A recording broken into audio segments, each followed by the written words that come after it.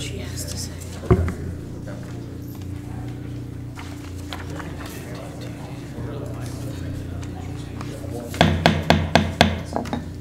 Okay, I'd like to call the meeting of the Lewiston Planning Board to order. My name is Lucy Bisson, and I'm the chair of the board.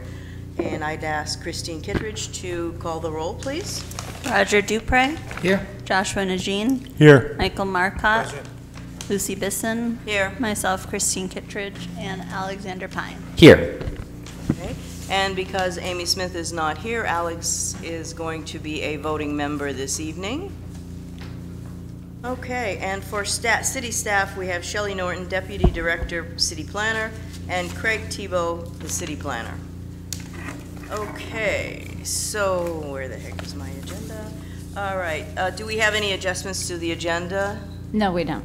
And correspondence? I see that we got the minutes for the July 10th meeting. Yeah, did we not, I didn't see the email go out on Friday, right? It did not. Okay, all right. It did not. Yeah, so I think what we're going to do is when we get to it, we'll just postpone them till next, because they're quite long to be able to read them they are. and correct them. And I also noticed that we have a new planning document that you're going to explain to us. Yes. Yep. Okay. So let's go on to public hearings. First public hearing is Aegean Development, LLC, has submitted an application for construction of a 17,982 square foot apartment building with 150 dwelling units on a 30,548 square foot parcel located at 55 Middle Street. And Ms. Norton, could you please give us and tell us what the difference is between this one and the last one, please? Absolutely. So this project is 150 new dwelling units in one building located on a parcel that's a little bit under an acre in size. It will be a 6-story building. The first floor will have a 1,500 square foot retail or restaurant space and services for the residents. There will be apartments as well on the first floor, and then the top 5 floors will all be apartments.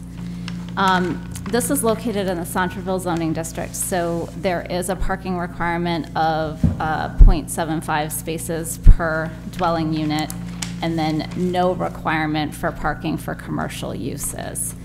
So they require 113 parking spaces. The applicant is proposing to use the adjacent parking garage, which has 590 spaces, to accommodate their need. There is a recommended condition for approval that there be something in place that guarantees the ability of the apartment building to have those spaces in the parking garage. Also related to access for the parking garage, there is intent to use the north side of the parking garage, to use the entrance there, and that requires access over city property. So it's also noted that there would need to be an easement developed for their access that way. That's something that is not something the planning board would grant. It's something the city council would grant, so that's just noted as well, that would need to happen. As far as traffic goes, because the PEX building on Main Street is no longer in use, but had a number of trips that were being generated, and the applicant owns that facility as well. They're opting to take the credit for that building to put towards this project. So future development of the PEX building might require traffic mitigation, but this project will not because of that.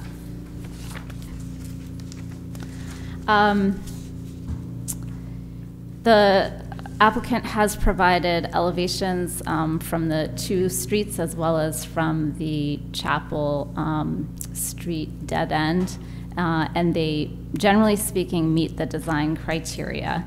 There are a couple of waivers that they're asking for that I'll talk about in a minute. I did want to point out for the board, and we've talked a little bit with the applicant about this, that the Riverfront Island Master Plan intent is to have the riverfront trail which is located to the left side of the image that's on the screen of the parking garage. And there's city property adjacent to the river to the left top corner.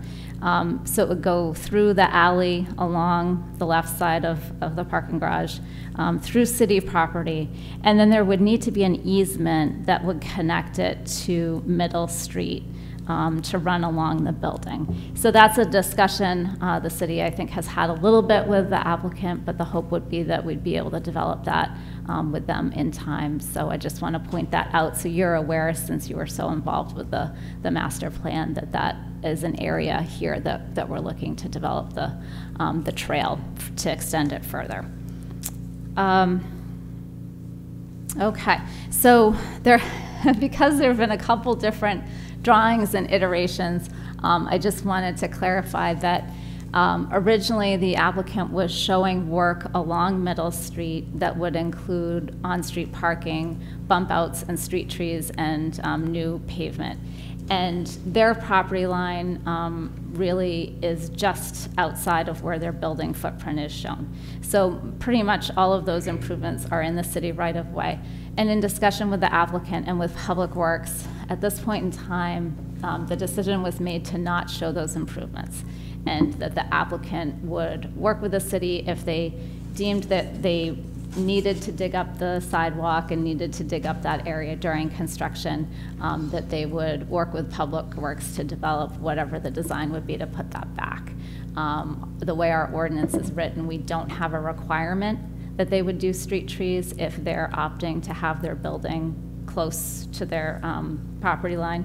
So that's kind of come out of the design at this point. So what the engineer will be showing you this evening is a little bit different than what you had in your package in terms of street treatment. The rest of the site, what's on their parcel, is really unchanged, but it's really the treatment of the public area on Middle Street that's different.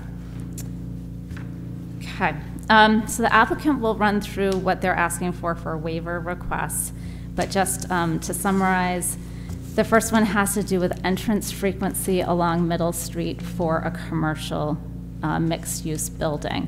And as I had mentioned, the first floor is not straight commercial, and it's not straight residential. You'll see when they show you the floor plan that kind of roughly half of it is commercial and the other half is residential.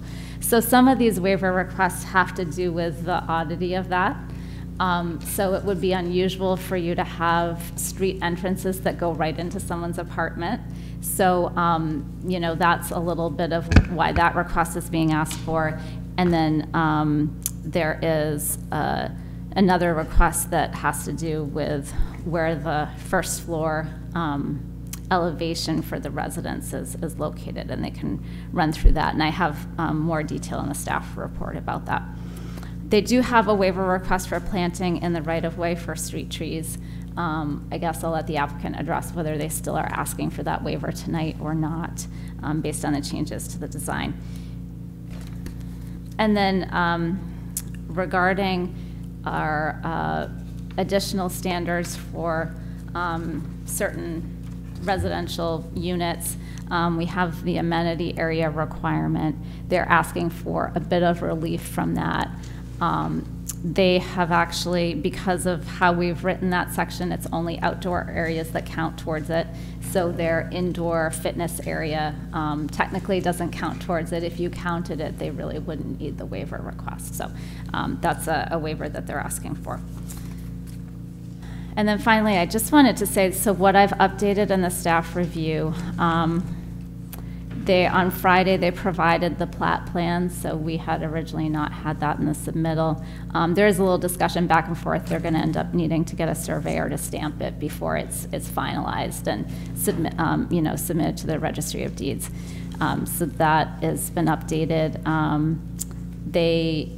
By removing the streetscape, that really addresses a concern Public Works had. And then I've made a few changes to conditions of approval. Number 1 and number 2 are reworded so that they are accurate to today's information. And then there's a new number 3. which is just an addition, which has to do with the subdivision plat to make sure that it's stamped by a surveyor. So 1, 2, and 3 are different. 3 is an addition, and those are what are suggested for conditions. Okay. Anyone on the board have any questions for staff at this time? Roger? Shelley, is there a city mandate or requirement or restriction as far as the height of a building down in Sonneville? Yes, there absolutely is. They're within it, but let me just pull up what it is for your own curiosity here, just a moment.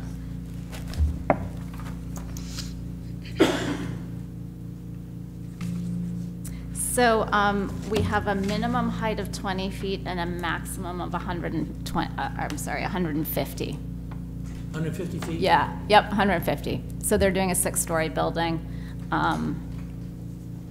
So they're probably about 75 or 80. I can pull up the drawing for that, but they're certainly within the 20 and 150 range that they have to be. Okay. Thank you. Okay. Ms. Cox? Shelley, do you know when there is planned investment from Public Works on Middle Street? The area I don't. discussion? And I know that the applicant has had quite a bit of discussion with Public Works about some of the things that they're interested in moving forward. The applicant has some interest in seeing utilities go underground. There's been discussion about the feasibility and the cost with CMP for that. So I don't know, though, when the intention would be to do improvements there. If I'd thought to look, I would have looked at our capital improvement plan that usually lays out Yeah. this year and next. Yeah. But I know it is an area, this project is raising it as an area of interest, certainly. But some of it, there'll be some questions like that one that really need to be resolved before anything could happen, because that really impacts whether you are going to have street trees, or how tall, or where are they going to be located. Well, and it even aligns with Riverfront Island Master Plan. Like if we're looking at Island Point and investments in that, then we're going to have to match those from a Public Works perspective, even including that which you do with the easement that's been requested. Right. Mr. Pine? Could you clarify the placement of the trail on the drawing that we're seeing up on the screen, just to make sure that I'm visualizing this correctly? No, I'm happy to. That's a great A question. general swing with the mouse? Yes, exactly. And what I might actually do is pull up the city GIS as well. But as far as from what you can see here, it would be coming around the building, and then ideally, kind of at some point here, we would get over to Middle Street here. So we would want bike kind of access as well as pedestrian. But I can also Not behind and underneath where the label is, by chance? sorry. That's okay. No, I think looking at it from a topography standpoint will be helpful. So for here, there's a couple of options. One, which is maybe less realistic, is that there would be a bridge built across, and then and then it would, kind of connect to, this is the city parcel right here. So if we could have a bridge that would come over, that would connect to the city property, and then the trail would continue around. And this parcel right here is where the building is going, that I've just highlighted. You click the parcel behind it? That's the That's CMG. the It's a power transformer. station. Yeah, yeah. So, so the alternative, which is it would be more feasible or easier, would be to come up around Main Street and then go up Chapel Street Alley. And then we would have the city's kind of pocket park here, and then it would come around the parking garage, and then there would be that access to get essentially onto Middle Street.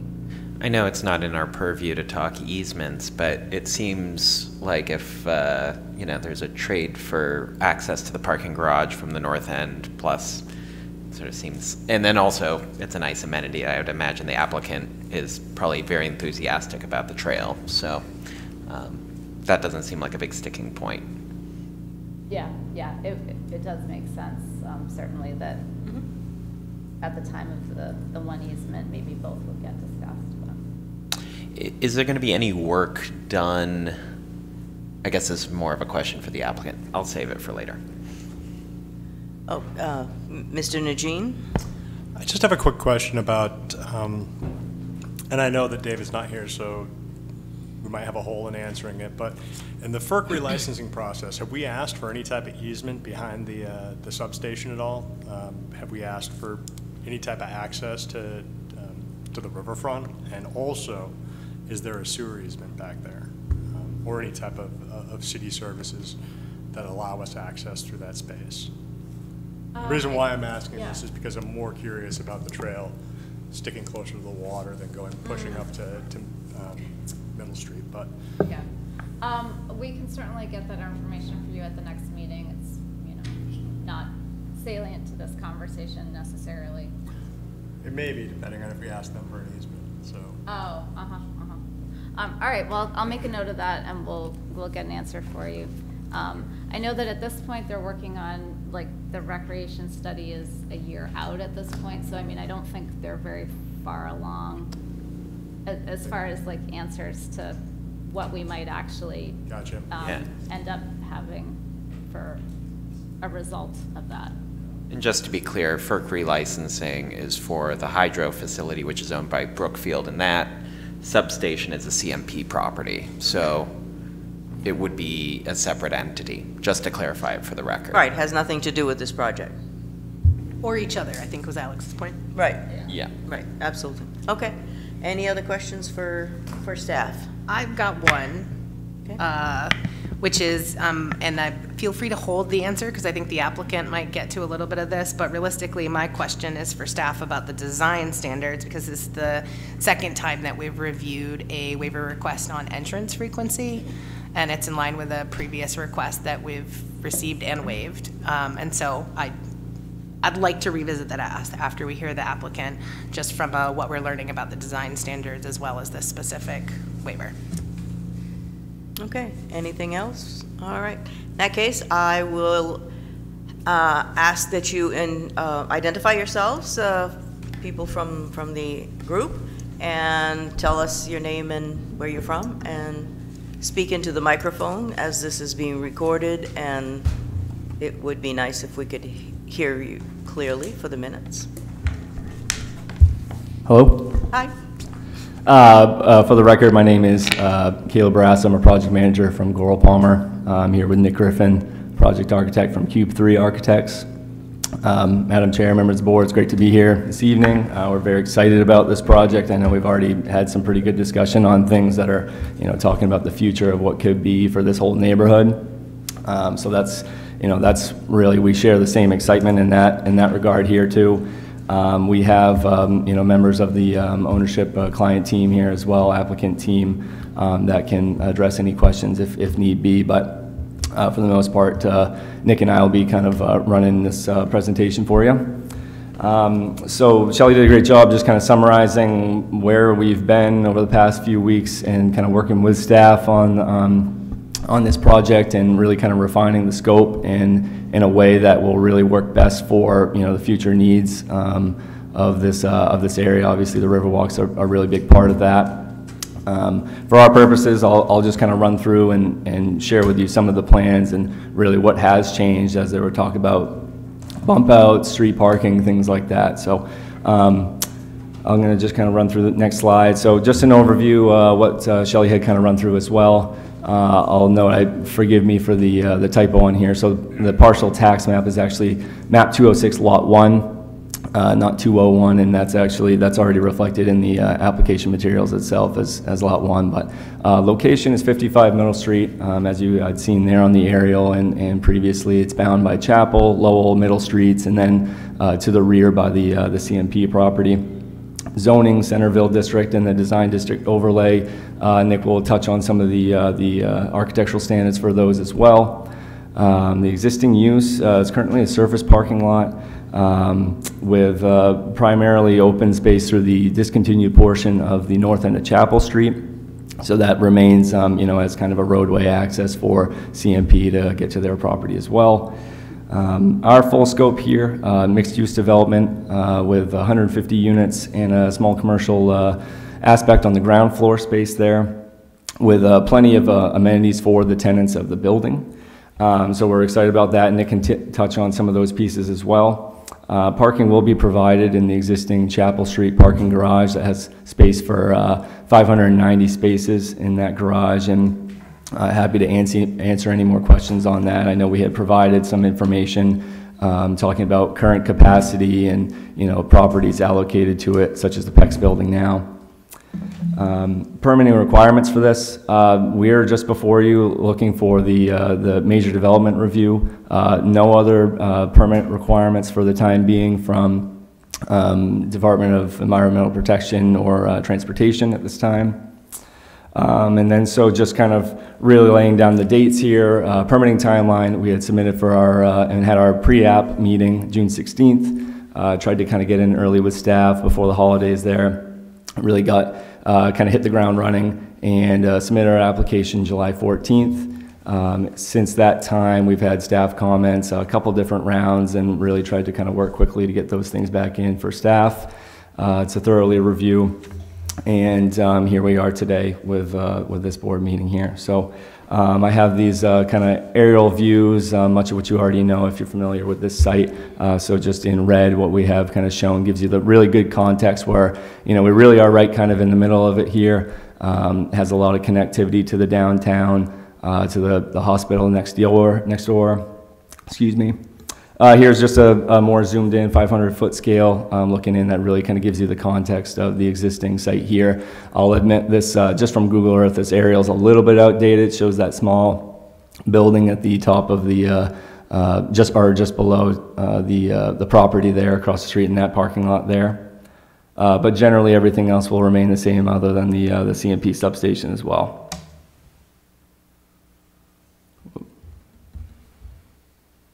Oh, it doesn't seem like that one wants to load. So that one was generally just the same site plan overlaid on that aerial to give you a little bit more context here. But the next few slides are going to be just our site plan, grading plan, utility plan, landscape plan that kind of runs through each of these standards and how things start to fit in here. And then beyond those slides, we have some architectural elevations and floor plans that Nick can talk about a little bit more about as well. So here's the site plan here. It kind of generally shows the shape of the building, how it's laid out on the lot. In the Centerville district, there are no front setbacks here, so we're really trying to maximize this space on the lot. Of course, we're really maintaining through the old Chapel Street way. We're maintaining that access for CMP, and then also to the north side of the garage where we have the kind of bottom level, we call it the Riverwalk level of the parking garage there. We are going to do some improvements to provide ADA access from the garage, which is kind of shown on the left-hand side of the screen in the gray boxes there that are kind of labeled as ramp. And that's going to give a good access from the ground level over to the main entrances for the commercial retail space and then the main lobby there. Generally, we're providing a little bit more space, a little bit more greenery just around the edges and specifically against the building on the west side, kind of facing the river there. One, to give us a little bit more space for some of our utilities, but also just to kind of really start to set things up for you know, any kind of future plans for this building and give it a little bit more room to breathe, as there's going to be a little bit more traffic coming in for folks parking through the garage that side.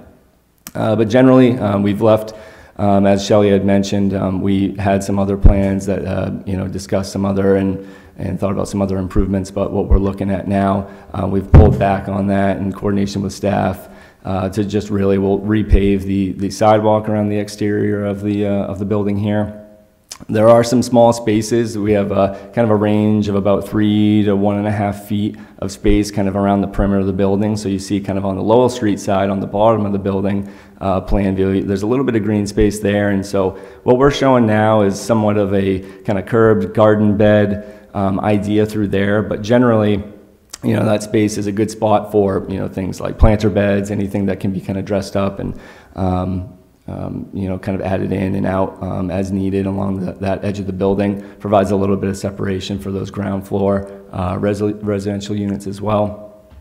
Along the rear side, we're actually, we're going to be providing, you know, kind of 360 access around the building. So we have a ramp system that gives access from the Middle Street side, if someone so chooses, down to the Chapel Street side there. but it also gives access for folks to the courtyard area, and then what we have for rear stair towers on the building that give access to those upper floors. Here's just a look at the grade change, and so what we can talk about a little bit more as at the end of this, I'll kind of jump through some of the waivers and what we had talked about there, but there really is a little bit of topography across this site. I say a little bit, but it's closer to about 10 feet or so. A lot of it. A lot of it. In my world, I've seen a lot more, but so for this here, we're picking up drainage on the site now. Really is kind of uncontrolled. There's one existing catch basin that's in the Chapel Street portion, or the discontinued portion, I should say. Everything gets picked up and makes its way a short way to the river, which is kind of barely shown in that top left corner of the plan view there. But in the proposed condition, everything will have a flat roof on the top. Everything's going to be picked up in roof leaders. In the courtyard areas, we have a couple field inlets in there that can get dressed up a little bit, and those will get picked up and reroute around the side of the building.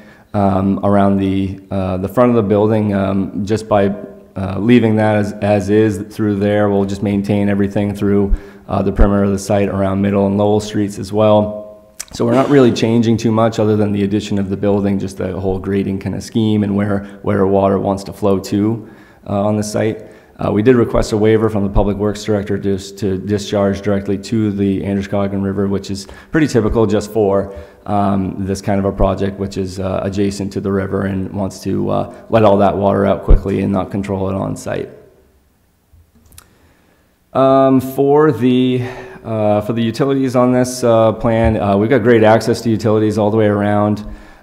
We've got, we'll connect to the water right from the Lowell Street side. You can see there's a kind of, I'll use the cursor here, there's a small MEP room that we have planned for the time being where we'll have our domestics water in. Yeah, absolutely. I'm going to be very stupid. What's MEP stand for? It's a mechanical space for the building where there could be several different functions in there, sorry. Okay, no problem. Also, what's BOH? Back of house, same thing. Kind of sure. just Yep. building support spaces. Yep. Okay, thank you.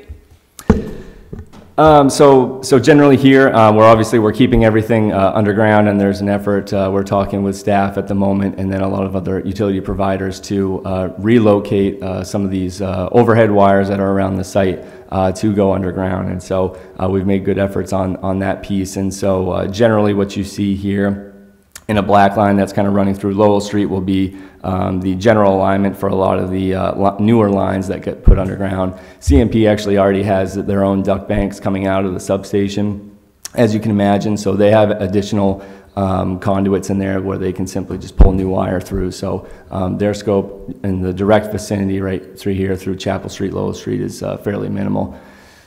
Other utilities that we have a sewer that's going to be connecting into the sewer interceptor here to the northwest side of the building. And then again, we'll have some of these other, we have a transformer pad that's shown in this newer space, landscape space to the west side of the building there. And here again, I touched on this a little bit when we got to the site plan, but this is what we're showing for the time being here for landscaping. So we still have a couple of trees which are matching to what the city standards trees are here, these two, just on the private side of the property. We'll have a little bit of screening here just around the kind of back of house functions here, transformer, and then also just looking through that view towards the CMP substation there. But generally there's a lot of small little pockets around this building where there's a lot of opportunity for planter beds, things like that. And so I think that this can certainly get kind of livened up and provide some good, although we're right up against the sidewalk, just some good minor buffers that kind of give a little bit of distance and context there. Just quick question. Sure. I'm assuming the black dots down near the curb cut in the lower left, those are bike racks? Absolutely, yes. Yeah, so we're providing 4 bike racks there. I believe, and Nick can talk a little bit to that more, there may be some additional space inside the building for internal use for residents as well. But per the code, 4 bike racks were required, so that's what or space for 4 bikes, I should say. So we're providing the 2 racks that can serve up to 2 bikes a piece there. With that, I can turn it over. I'll hit the next slide. And You can go back to the plan just real Sure. quick. Thanks, Caleb. And again, my name is Nick Griffin from Cube 3 as the architect. So yeah, on the ground floor, as Caleb mentioned, the only real public area is that 1,500 square foot of retail commercial in the bottom left corner.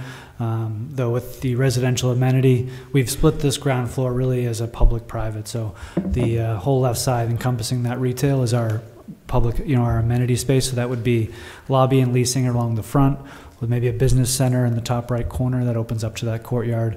And then we'd have our club space, fitness, and then again, potential bike storage for the tenants indoors in that top left corner with some support space there with trash up on the left. We've kind of buried the stairs up along the back at each end of the U just to take up exterior space that's not, units looking at the substation. But again, because of the grade difference, this first floor steps down as you go to the left. So kind of midway it steps down, so there's extra height internal to that retail and that amenity space.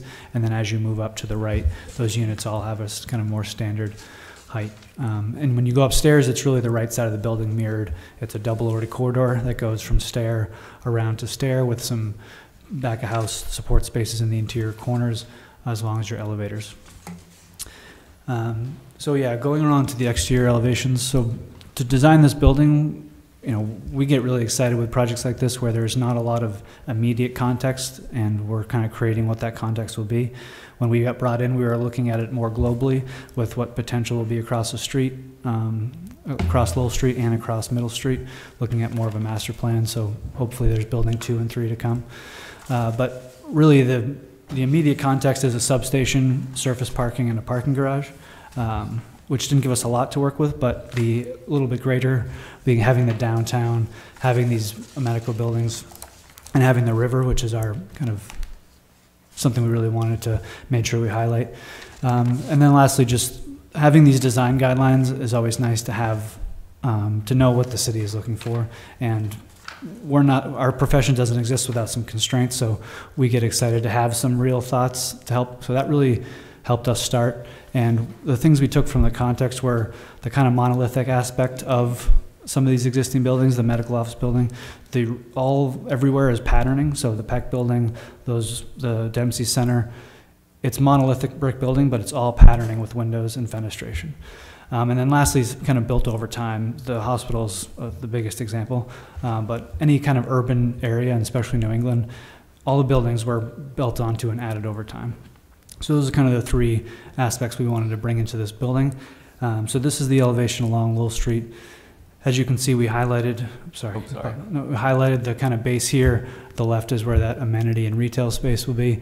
And then we tried to break down the building, not drastically, but we tried to get some monolithic aspects of it, but also realizing that this is a building for 2023 and not like some of these buildings were 100 years ago designed. So we tried to use that same window patterning and then use some materials that are evocative of the brick that's in the area to help that same kind of monolithic feel. On the left, you have this big monolithic element that really forces you kind of left and right as you come up Chapel Street, trying to highlight the fact that the river is to your left and highlight the fact that Lowell Street is now going to be this new center of development up towards the hospital.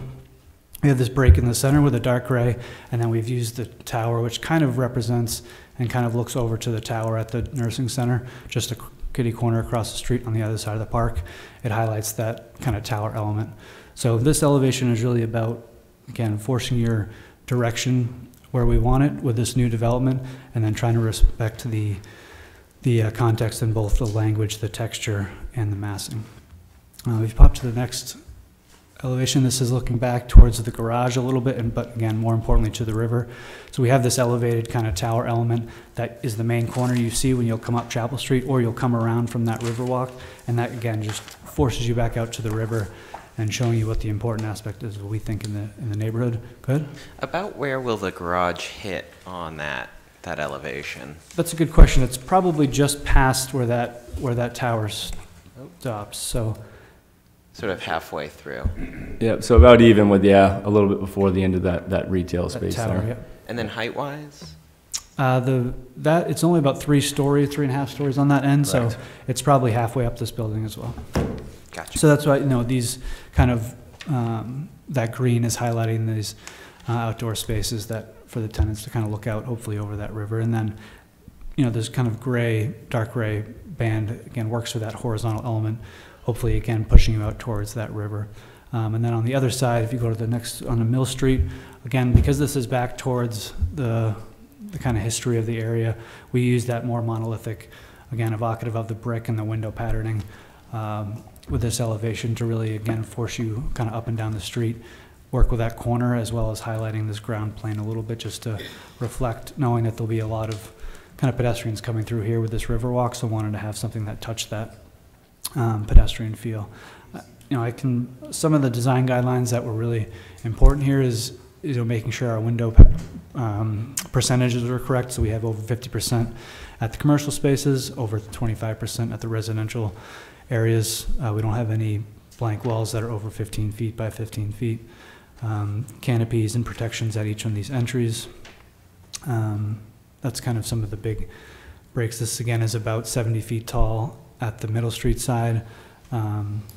70 feet at the out the Chapel Street side, down to around 60 or so on the Middle Street side. So it averages out around 65 feet or so in height with the change of grade.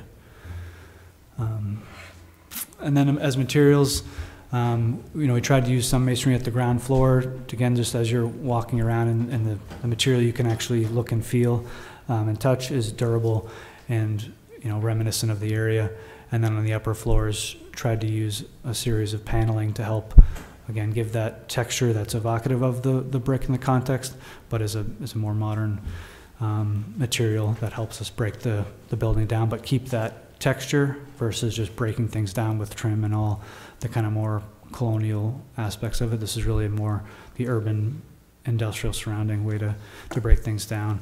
And then, you know, bringing in some highlight, whether that's a metal panel or fiber cement. I do have some small samples with me if I can pass things around. Could you talk about the treatment next to the windows? Yeah, that would be a panel system that's similar to the surrounding, the dark gray. It would just be a lighter gray, and then in some of the window configurations, we can kind of work those into the window mullions. Other times it's kind of separate, but that gives the kind of vertical break that helps give the rhythm just with the windows alone to help give some texture to that gray area. Similar to this green, you know, around the highlights the special place in this is the outdoor space, and really gives that vertical element that helps bring the scale of that tower down. Are those actually balconies as opposed to the Juliet balconies? Those ones would plan to be full balconies. Okay. Yep. All right. That does count towards your amenity Outdoor. space. Perfect. That's helpful. So yeah, that's generally, you know, our ideas on the architecture. Mm-hmm. And again, happy to bounce back and talk Okay. through, and these plans just kind of mirror his plans as well. So. Sure. I'll open it up to the board. Does the board have any questions or comments for the applicant, Mr. Dupree? Question, on the courtyard, is that enclosed or is that open? It'll be open. Yeah, it'll be open to outside. So there's kind of tight areas around either end where the stairs are, and there's some screening and plantings along the substation as well. That would the edge, but that would be all open access. The way it is because it's kind of enclosed in the way it feels. Right, there's not going to be a lot of people, I think, that don't live there coming into it. It feels like a very personable and very kind of intimate space. Nick, can you, I had a question about that. You mentioned plantings. There wasn't anything on the plan showing new plantings back there. Are you referring to existing materials? Yes, sorry, yep, the existing materials back there. Okay.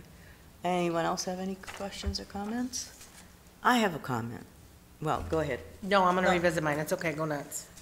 Okay. One of our standards is that the first floor windows be 21 inches off the ground. How high or how far off the ground if you go back to the elevation on Middle Street? It's for residential, right, that requirement? That's for residential. You know, the office, I mean, the retail, that's fine. It's, you know, as you said, there's going to be a lot of, hopefully, people on the trail. Yeah. And people are going to be walking by these windows that look ground level. Right.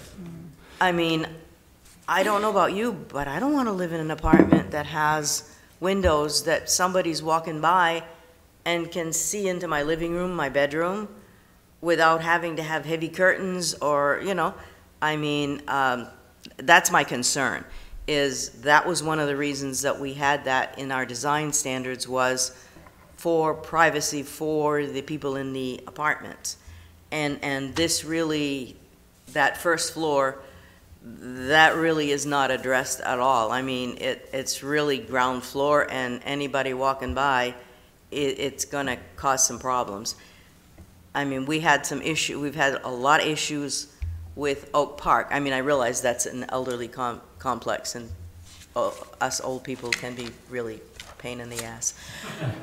But, you know, if you're gonna have people walking, you know, all afternoon, and they're having fun, and they're yelling, and they're you know, and people that are in their apartment, and if I work, you know, at night, and I'm trying to sleep, this is, you know, there's no buffering, there's no nothing. I mean, can you address how you're going to protect the privacy of your first floor tenants? Yeah. And I don't mean to be a pain in the butt, but it's a concern of mine. I think it's a big concern. Well, is your question, where is there a variance from the design standards of 21 inches on the residential? Right, on the Middle Street elevation. Correct, yeah. He brings up, see, if you have that elevation, and this elevation on Lowell Street, way over on this side here, Yeah. it's almost on level to the sidewalk. What is the height from ground level to the bottom? To the bottom of the window. What is the height that you're planning? Yep, I mean, we don't have any of the dimensions, so you know, is it 10 inches or is it 21? I mean, you know, are we 36. or you know, I mean, is it 18, or where we can, you know, the variance 3 inches, not so bad, but If I can, I can't speak to like what we have for the height there from the windows, but you know, I think generally what we were looking at, and you know, there's a little bit, you know, I think we can certainly look to do two things, which would be one, you know, raise the bottom of those windows up. I think certainly fairly easily, and then additionally, we also have that, you know, small sliver of space on the side of the building that, you know, maybe that could be another spot for some additional plantings or small beds, something that can provide the distance, give a little bit of screen, you know, put some small perennials, something that might be 36 inches high, gives a little bit of that privacy and a little bit of a kind of growth to it that could, you know, give that separation and that privacy a little bit. right? Yeah, and the current windows all are just above that 21 inches. The only one is at that corner we show. Okay. Kind of a slider So, down so there. it is, okay. Yep. You know, there's no dimensions, so Yep. it's hard to tell what's what. Yep. And I love the plan. I think it's a great plan, and I was just that concerned. And I would like to see some kind of plantings. I mean, I realize there's not much space, but, you know, something, a perennial, I know you can't put a tree, but a little something that grows that might help to buffer against the people that are going to walk by. Okay, Shanna, you had some questions? Yeah, Yeah. but let's look at the green space again. Yeah. Yeah, and there's certainly a lot more opportunity in there. I really kind of left it on, you can see just on the Lowell Street side, there's kind of a small notch in the building there. And I thought that was a good point to really kind of break it up. And that's really where we're trying to overcome. Obviously, there's a step in the building, you know, towards the middle there, where there is the break. So that's really where we're trying to kind of overcome all that grade and also provide that planting space there. But I see no reason why we couldn't extend a lot of that green space all the way around the building. Yeah, On that Middle Street I'd like side. to see that. Yeah. Just to make a little bit of a buffer so that these people are not, you know, completely. I just want to jump in with a clarification. So, Okay. The standard is that the first floor elevation, so where you're walking, be 21 inches or 3 steps above the grade of the adjacent sidewalk, and that the first floor window sills be a minimum of 60 inches above the sidewalk grade. 60? Yeah, and when I had asked the applicant how much they wanted to deviate, what they had emailed to me was that it would vary from 21 inches to 0 inches based on the grade around Lowell Street and Middle Street. The lowest grade differential is 0 inches on the northeast corner of the building along Middle Street. So essentially, people walking in the apartment and people walking on the sidewalk are walking at the same level. So it's a full 21-inch Right. variance, essentially. Right. That they would have for those 2 apartments on Lowell Street. Right. Which still makes the windowsill, even at the greatest 21-inch variance, hit at 39 inches from street level at the lowest point. Did I do my math right? I think so. Well, yeah, we would need the variance either way, because it basically doesn't, Yeah. the restrictions don't want residents at ground floor, but, you know, we're not gonna hit 60, we're not gonna bring all the windows Well, up you're to 60. trying to fill them. For sure. You're probably not going to make poor choices on that. So to that point, it is, so some of this is we continue to reevaluate feedback on our design standards and try to make sure that they both do exactly what you said, which was a lovely opening. They're intended to tell developers, this is what we value, this is what's in keeping. Please go crazy within this area of creativity, and they should also be supportive of development. And so I just struggle with the we want to have it both ways of we're requiring non-glazing up to a certain point based on topography, and we want a high level of glazing as a total percent. And so it just, I know that we've been revisiting glazing, but there is some irony to say, great job getting all those windows in there and also reduce the amount of windows in there, which is essentially the conversation that we're having. So it's just, for us, a pin to put in the larger glazing conversation, particularly around first floor requirements, when that's a struggle with residential on the first floor. And in the vein of that, so what is can you point out to me, gentlemen, on your graphic, the frequency waiver request in terms of like what the design standards say you would have for a frequency and what your waiver request is for entrances, in part because it will be the second waiver request that we've had, particularly for commercial space on first floor, and that is another space in which we're paying attention. So can you offer that to me? Yeah, absolutely. So what we're showing here, generally planned, where you kind of see these small boxes on the outside is generally what we had shown. Those are like wall-mounted lights, so those would generally be right above what you would have for an entrance. So these would be considered, per the code, your primary entrance into the structure. Now we do have another entrance here with the mechanical space into that utility room. But generally, and as Nick had kind of discussed, what we're really trying to do here is you do want to provide that separation for all these ground floor units here. But at the same time, you're fighting grades around here, so it makes it really hard to provide all those entrances without stepping the building several times, which becomes very infeasible very quickly. Especially with a kind of a building design such as this, doing kind of the podium style as well. And you're in this image, your retail only has one entrance and exit, and so there's Well, not. it's only 1,500 square feet. Yeah. Correct, just the one. I'm talking about the Yes. frequency, our frequency Right, design yeah, I realize standard that, yeah. is on the exterior of the building, and so there's only one on that Chapel Street side, all the way at the back. That's correct. Which Let's makes jump good to- sense from a commercial leasing standpoint, and I'm Right. just trying to feed that back into our thinking around the frequency. Right. Right? Is that right? Correct. Shelley, what would have, assuming that we don't require entrances into first floor apartments in a way that's not secure, even just as we look at the commercial, what is the variance from what would be the design standard towards what the requested waiver is?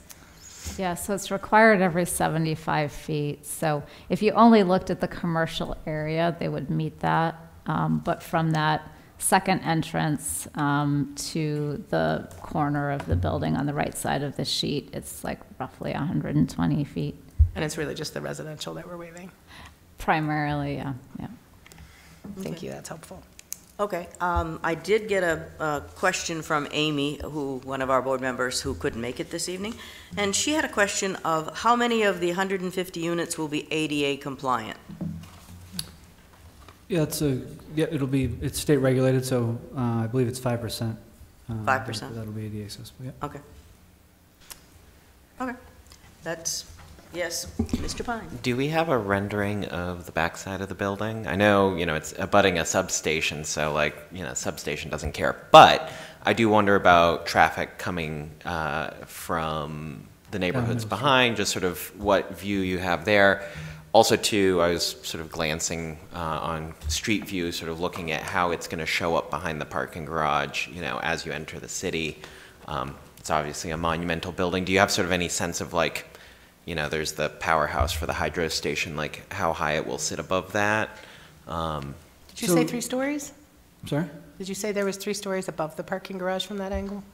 I believe the parking garage would be about 3. We would be about 3 stories up from that. And although that is, generally even a little bit taller than what you would see, you're kind of, there's a couple different zones almost. You have like the Main Street section, and then as you're coming in from say Auburn, there you're looking, kind of from the west. So there's kind of 2 sections there that you're looking at. I think that the building, and generally, obviously, the topography as you're going up Lowell Street really helps us out in that sense. So there still will be generally kind of a layering, as you would see. So you still would be able to see the hospital up above and some of those structures. I really like the treatment of having the door on sort of the side where you're entering from the parking garage, especially considering that the multi-use trail will run through there eventually.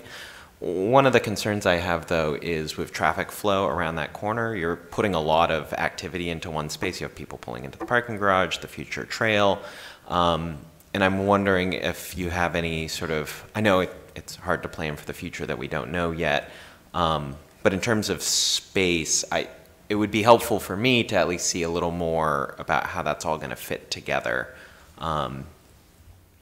It just in terms of, you have the trail coming around, that's going to be an entranceway to the property. I think, it's a great amenity. You want to show off the building from that perspective. And if it's sort of like, oh, it's the entrance ramp for the parking garage is your gateway to this new development, it's just something to think about. Yeah, certainly. And I think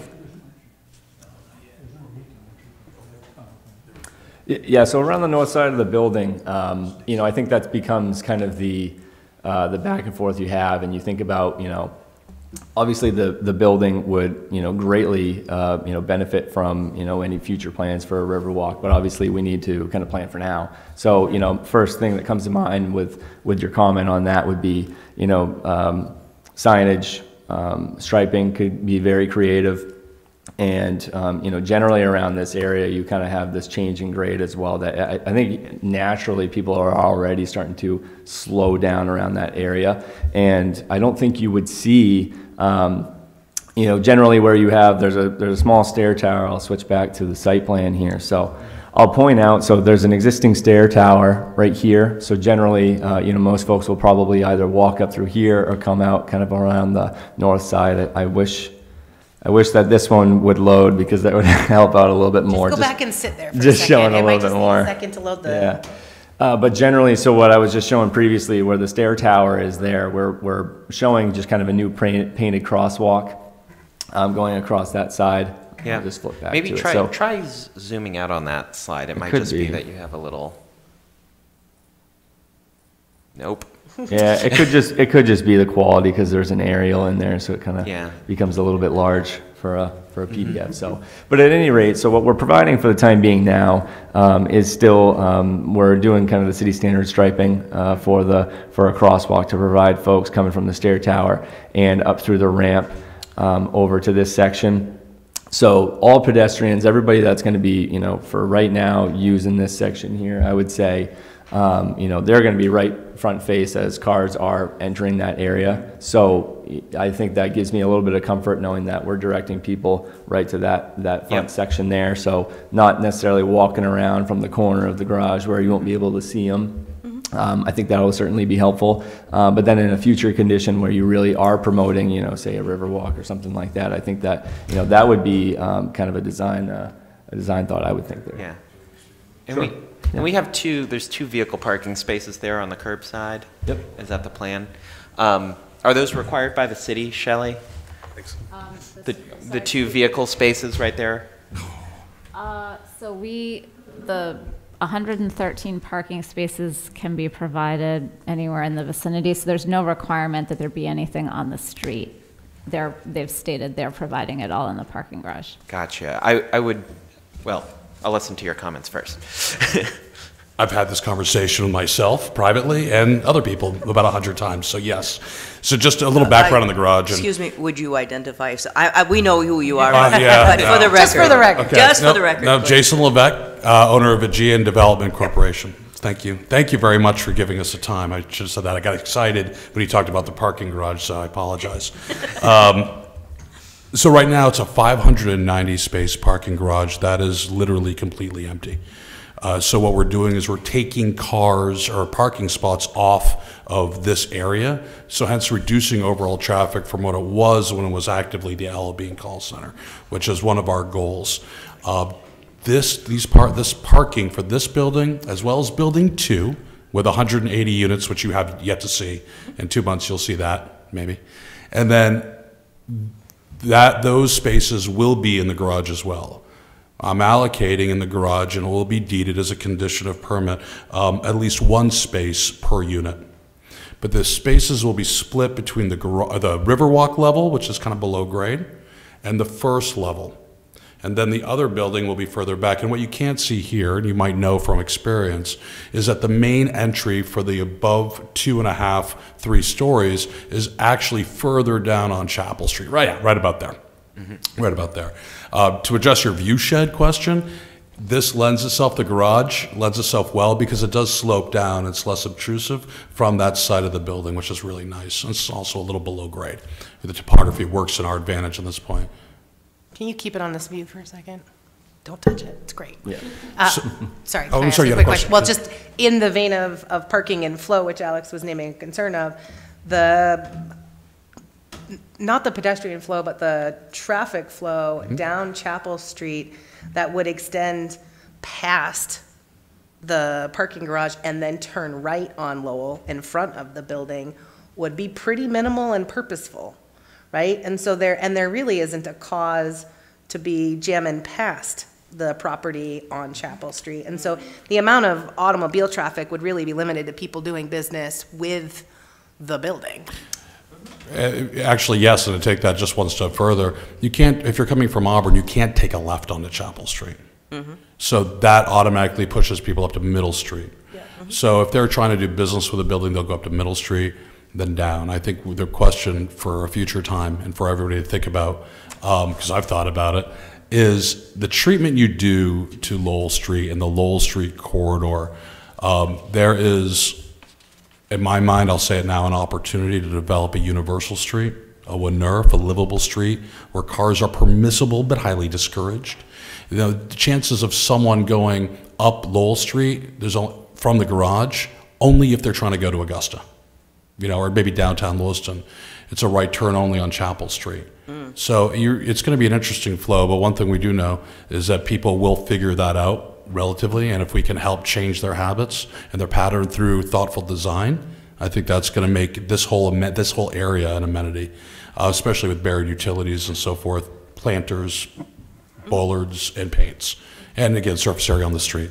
So we are going to try to address the lower garage portion, and frankly, we don't need all the spaces there. We just need handicap accessible located there. That's going to be critical. Right. And then everything else will probably be, just by human nature, moved up a little bit. So that was my thoughts on the garage. Okay. So Great. I guess the request that I had, if we go back to the drawing that showed the 2 parking spaces street side, if there's a way, I know, I'm assuming that those are there maybe for the retail space, for people just sort of stopping in for a second. It would still require, once you pull out, to pull into the garage and then pull back around.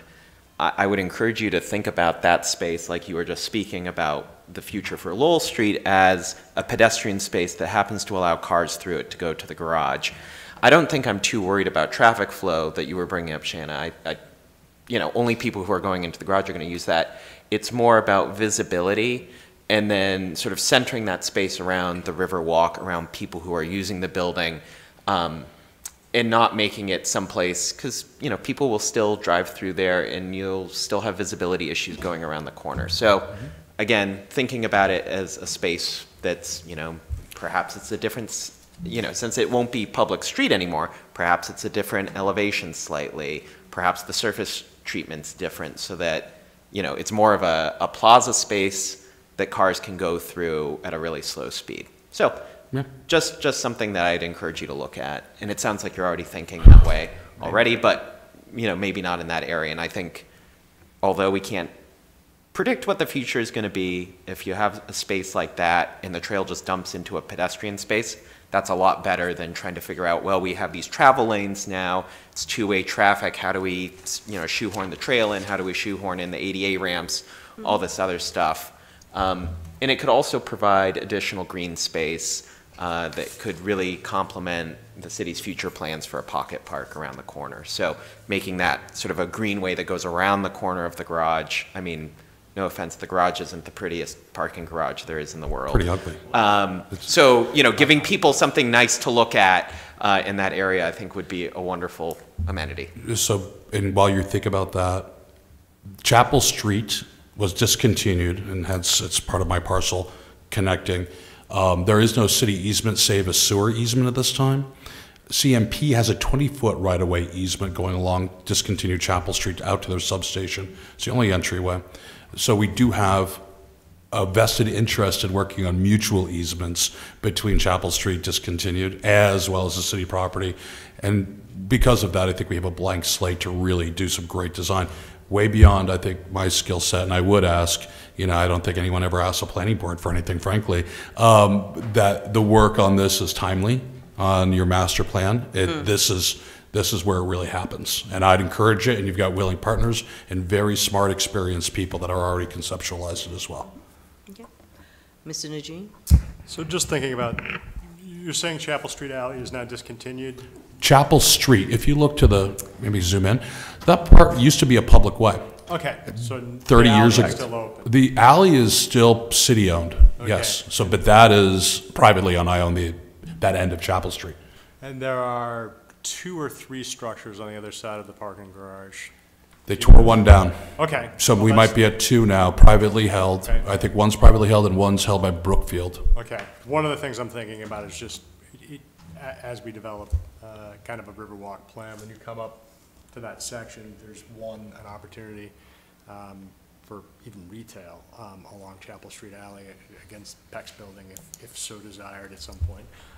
And then when you come to that space, which is an underutilized city lot at this point, that is actually open green space that could be definitely developed. But my thought is, when you come up to the back of that building, if there's no delineation, if we're pushing people up to Middle Street, people will still end up at the substation. You know what I mean? It's just like because you're just naturally going to follow along the course of the river. That's how I would function anyways.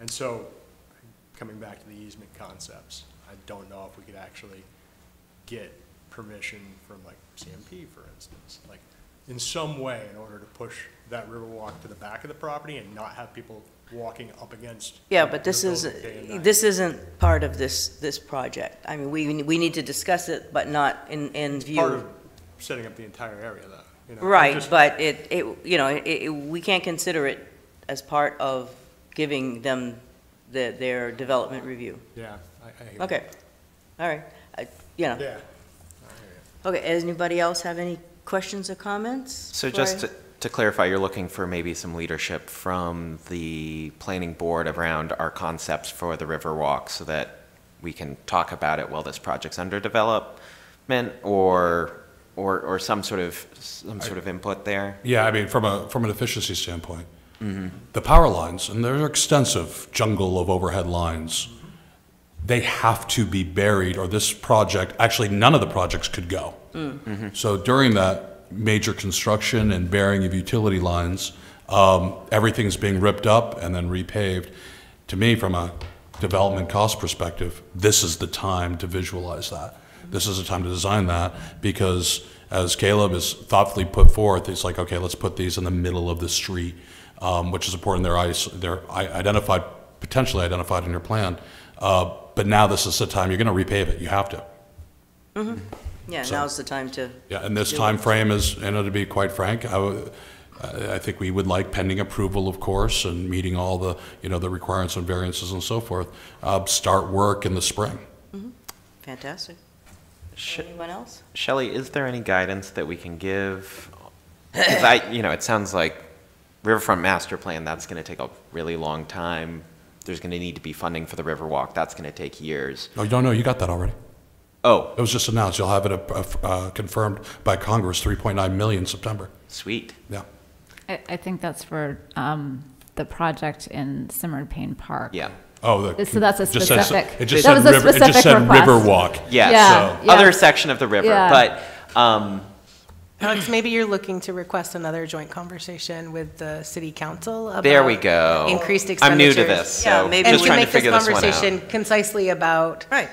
I think, that implementation matrix and how new information or funding might enforce that. Yeah, how we can encourage good development while we're still working on plans to make it. Ooh. Okay. At this point, I'll open it up to the public. If you wish to speak, would you come to the podium, give your name and your address, and you have 3 minutes to speak for or against this project.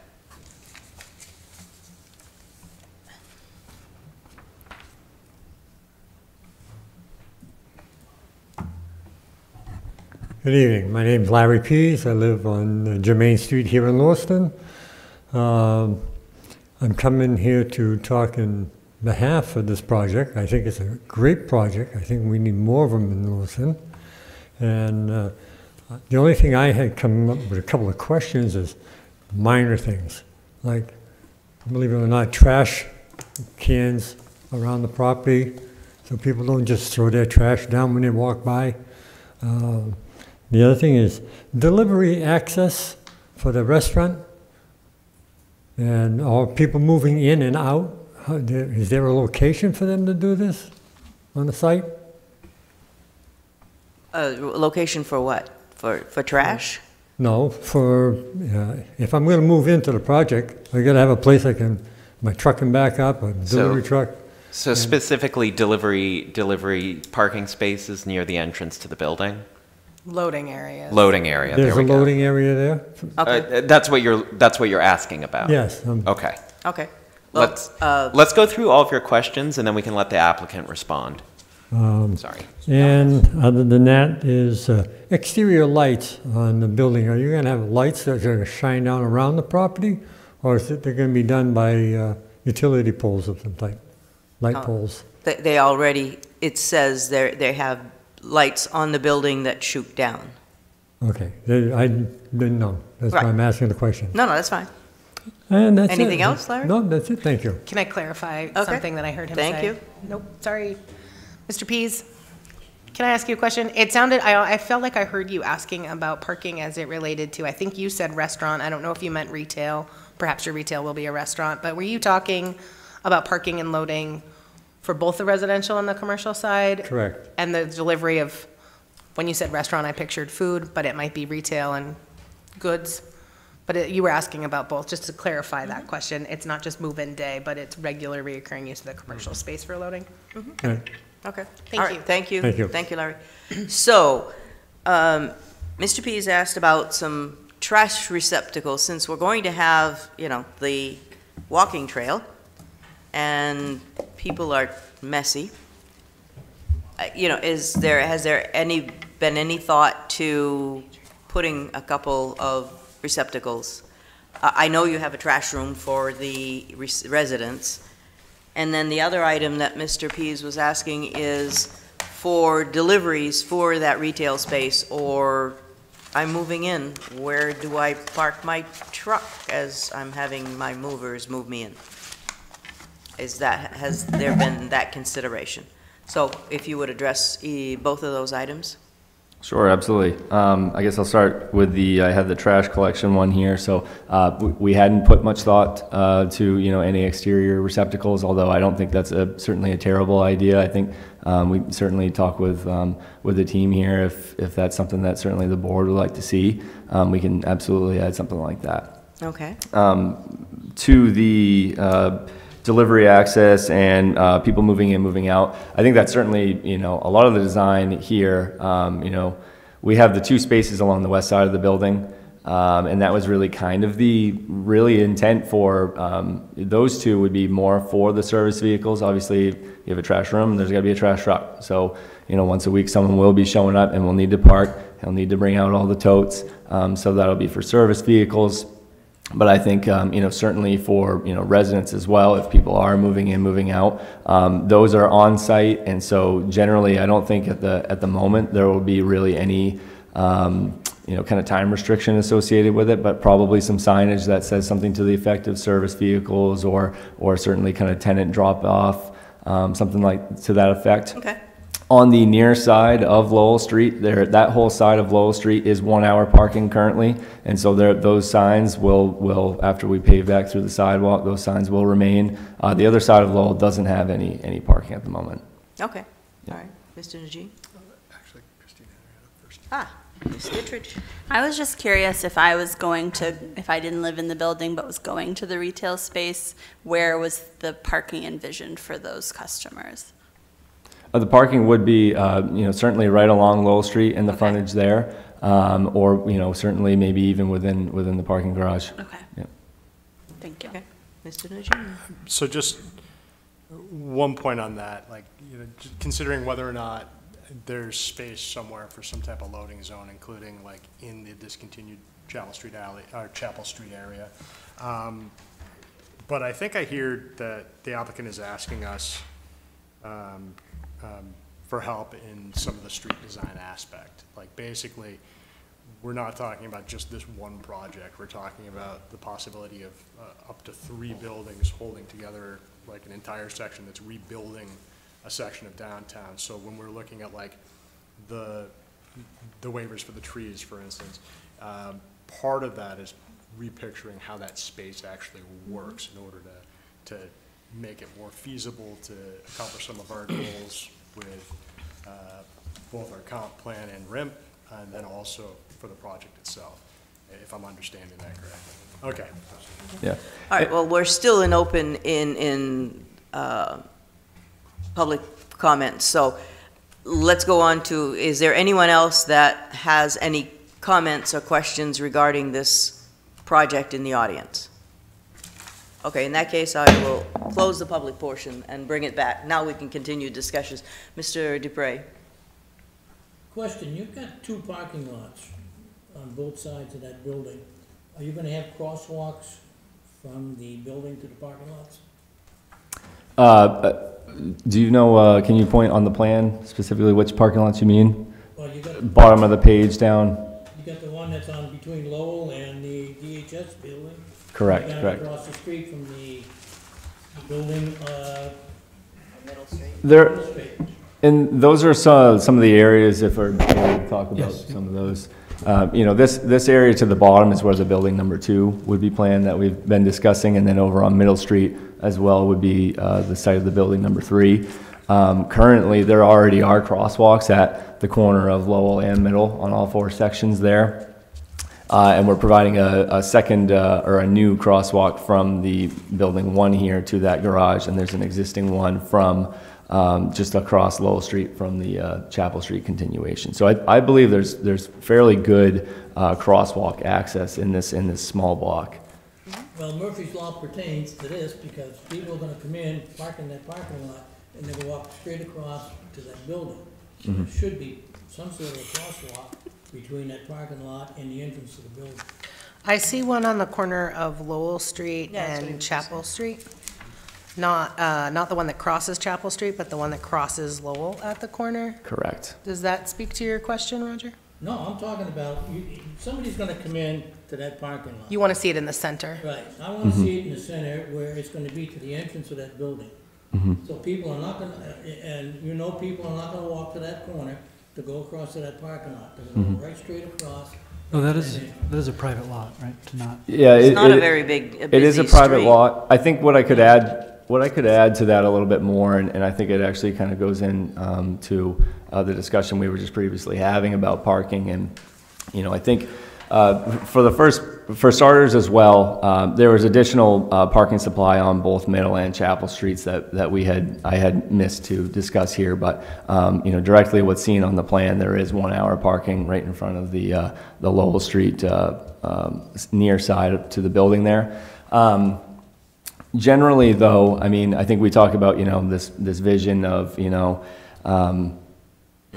bringing in things like a river walk or completing all this. In the future, the thought is that once all this building or several others are built, that there's not even going to be really a need for any more parking other than for the actual tenants themselves in that garage itself.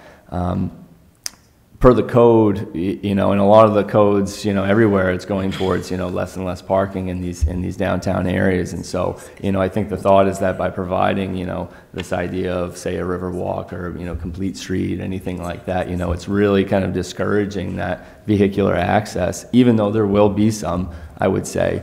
And then additionally, the best part about these mixed-use developments is that they feed off of each other.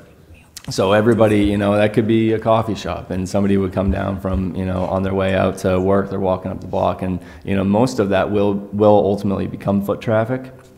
To the crosswalk access, a lot of the times, I think what I'd like to, I always note is that, I can't remember what the study was, but generally the rule of thumb in my head is that, they say people aren't going to walk more than like 300 feet to a crosswalk before they decide themselves just to cross the street. And in this sense here, this is actually a really small block on Lowell Street, and it's actually a little bit less than 200 feet itself. I think that paired with the location of those entries at the corner of Chapel and Lowell really kind of direct people to that crosswalk that's at the corner there. I ultimately understand where you're coming from. Those are kind of the thoughts that we're looking at in that decision there. Right, Christine? Just to clarify though to Roger's question, this is a private parking, Correct. so it wouldn't be something that the tenants would be allowed to park in anyways.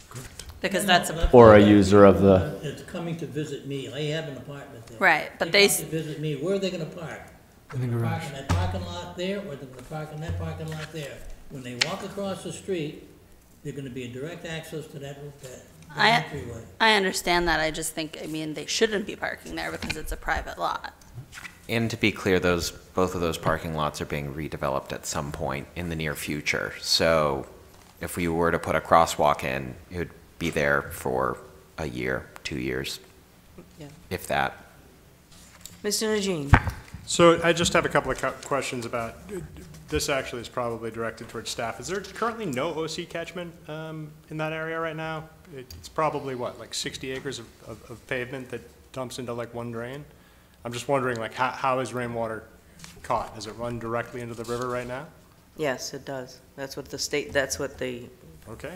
project said. You're asking the current parking Yeah. lot where the stormwater is going Right, to? I'm talking about all of Lowell Street and Middle Street. Like, where does that drain out to? And does that like, we have OC catchments behind the Hampton Inn, for instance, that hold like. I don't know, but we can look at the city GIS and see if there's stormwater. Well, we can come back to that too. for stormwater, actually everything does, and there is an outfall. There is an easement that the city retained as part of the discontinuation. It's the really kind of light line here, but that's actually a very large outfall pipe that goes through there. I believe it's about 42 inches. It's a pretty rugged pipe there. So that's where our storm drain connects into from the site itself too. Okay. And I guess the second point that I would just make is that I live in that area, so I drive through that section all the time. Right now, primarily where this site is being proposed is parking that some Dempsey Center people use, but it's mostly the nursing school. And the DHHS parking lot, the whole back end of that is always empty. It is a private space, but I'm just saying that, like, right now the pressures that are in that neighborhood, as far as like, even if 150 units were to go in there, nobody else is in that space. Like, it's underutilized, I guess. is what And my it's a point is. sea of pavement from above. Right. It's, yeah, 100% a sea of pavement from above, a lot of it which is not paying tax. But Josh, just to highlight it, the pink there is the storm sewer system, so you can see that it does look like it's outfalling to the. Yeah, it's all going into the river.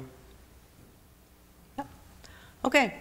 Any other questions or comments from the board members? You have one, okay. We'll go to staff then. Okay, so I had sort of made a general comment in one of my comments to the applicants about making sure that mechanicals on the building are screened, and none of the elevations show any mechanicals on top of the building. Nick, will there be any? Yeah, that's a good question. If there's any on the roof, it'll be screened either by the parapet or by additional screening. But there's a lot of change in the kind of mechanical attachments to building nowadays. A lot of places going all electric, so it may just be vented exteriorly from the exterior wall. So, but yes, the plan will be that anything will be screened. Okay. And then there are some shrubs shown, but as far as screening the transformer, is there any way we can screen that better for people walking by? Yes, we can certainly push that pad back, and those two black dots there are some bollards just for protection from vehicles. So we can certainly make some more efforts to move around some of those plantings there. Okay, that's great. And then there was a comment I'd made about the canopies, and on Friday I had listed kind of the sections of code. I don't know if you had a chance to look at that, Nick. Yes. So there are some requirements for canopies. I just want to make sure you're aware of that. So like there's a minimum of 8 feet high from the pavement clearance and a few other things. So I just want to make sure you were looking at that. I didn't know if you guys were planning on addressing those comments from Friday at all. They're fairly minor in nature, but I just didn't know what your plan was with that. No, thank you. The canopies will be over 8 feet, and they won't be within 2 feet of the curb.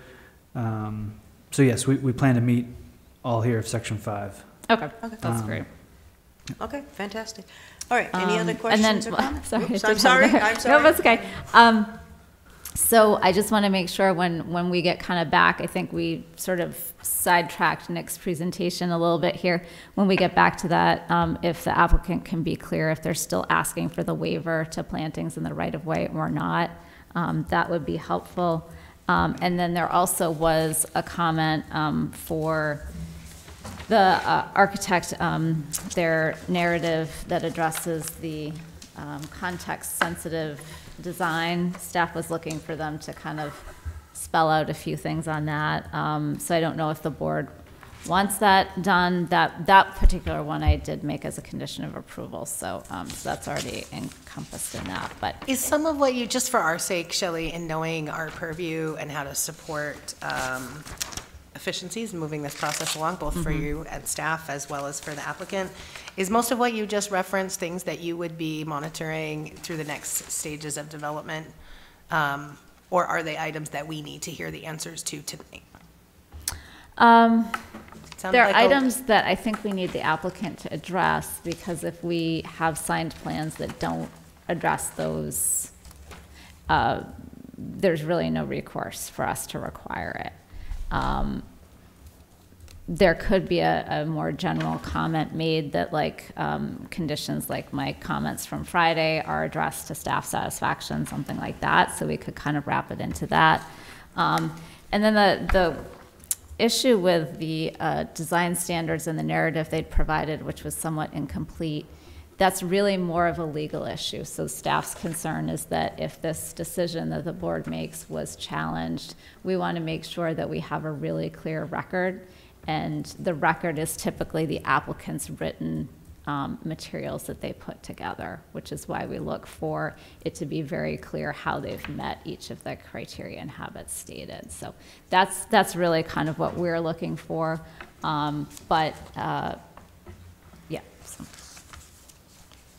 And I'm happy to, I think it was just a context-sensible design. We had given a general narrative trying to cover all those points. So I think we was just asked to give a written description on each one, which we're happy to do and have started. I can verbally go through them now if it's helpful as well, but they're a little bit, right, they're not as clear-cut as, no 15-foot openings. It's, does the height of the building fit with the nature of the neighborhood? So they're, a little bit ambiguous, but I'm happy to talk through them, or just, again, we will submit the writing as well. What is the language that we could add as a number 9, Shelley, that provides the opportunity for the applicant to give you satisfactory written responses? And to make that a condition of approval that allows the process to move forward and you the time to have a reviewed document that you feel good about submitting, instead of trying to walk us through it verbally tonight. So I think there were some questions that came up tonight. And I guess that's a question for the board is whether you want the applicant to come back to address some, anything related to trash cans, the canopy criteria, anything related to pedestrian spaces, and the other items that we've been discussing.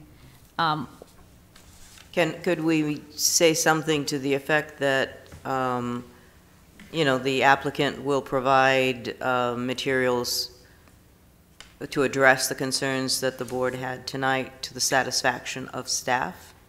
You could. I think what I would ask for is maybe separate from a motion to that. There's discussion from the board where we have a clear list of what that is, so that it's. I don't believe it was the board that brought up canopies, candidly. Yeah, you Right. brought up the So canopies. it sounds like you have a list of things that might be unresolved from the time the packets went out, and that even though we have an updated document, there's some items that don't feel quite finite. I'm satisfied with what I've heard here tonight and would like to ensure that you are, so that you and the applicant can move forward, but I'd like to do that in an action this evening. Okay. So I think we could have a condition of approval that prior to the signing of the drawings, staff's comments dated August 11th are satisfied, as well as any screening that's required for mechanicals, something like that. Okay. Yeah, I really would, We've had things that have wanted, and nothing that we've talked about tonight is something that I wouldn't entrust to staff or that I'm concerned to hear in a second presentation. correct. Frankly. Yeah, I agree with Shanna. So are we ready for a motion? Well, I don't think we've talked fully about the waiver requests. You still had an outstanding 'Cause there was still the amenity clarification on space the that they right-of-way were gonna request describe. being a waiver? Yeah, and clarification if they still want that waiver. Yep. The waiver on the right-of-way? Yeah, so for planting trees in the right-of-way, they're no longer doing that on Lowell Street. But I think that it's still in the materials that they're asking for a waiver, so just want clarification from the applicant, whether they would like that waiver potentially for future, I guess my concern is if they need to do more work than what they're doing to do the repavement and talk with Public Works, are they going to decide to put street trees in? I don't know. So I guess that's really for the applicant to decide if they're satisfied that this is exactly what they're doing and they won't be doing additional street trees, then they don't need the waiver. They don't need a waiver if they're going to do what they're showing on that plan. What they're showing right on that plan, yeah. So if they're satisfied that that's what they need, then they really don't need the waiver. But Okay. if the board wanted to give them a waiver in case they, you know what I mean? I would hate he's to have trying them to come respond. back Okay. to need So a waiver. let- you know let's- what I mean? I think it's safe to say at the moment, we're okay with removing that waiver request. Okay, Okay. fantastic. Would that So- change any of our conditions this evening? No. Okay, So it's just for the public okay, record? so that's it? Those are your concerns, Shelley?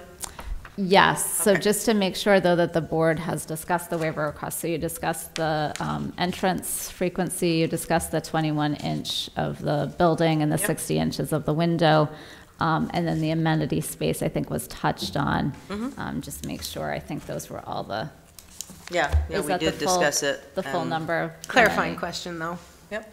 On the second waiver request, our discussion reflected that the actual request is a waiver for a variance of 0 to 21 inches, and that doesn't actually put it at 21 inches from ground level. Did I understand you correctly?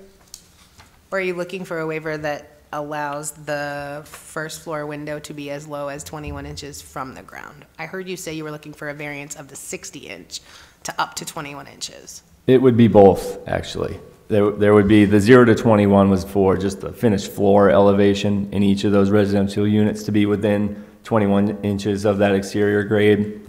And then there is the window portion of that as well. Does the way this is worded address both of those, Shelley? They haven't asked for the 60-inch window one, but the other one was requested, so if they're requesting it tonight and the board's okay with both of those waivers, you could move forward with that. I don't think we have any conditions of approval that are related to the waiver, do we? None jumped out at me. No, so I think it's just a matter of, you have a motion that you would take as a board that you are okay with the waivers requested.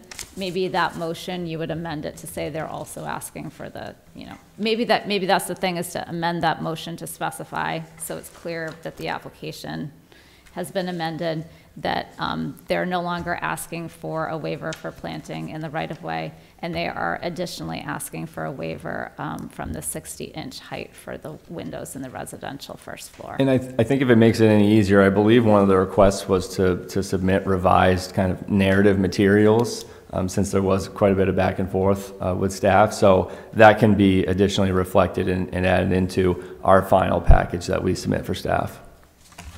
Sounds good. All right. It's gonna be good. I will entertain a motion. I'd like to ask, just for clarifying purposes for Shelley first, I think that you did this for us, and so I appreciate it. But in the second motion listed as actions necessary in your revised packet tonight, it is only the second motion that needs 1 through 8 listed out, as well as the conditions, and that the waiver would have some clarifying language, but I do not need to read 1 through 8/9. No. For the second motion, for the first motion. Correct. Great. Okay. Shall we? Shall we? Endeavor? Endeavor. Let's go for it. Sure. I would like to begin by making a motion that the application submitted by Aegean Development, did I get that right? Aegean, thanks, like the sea, sorry.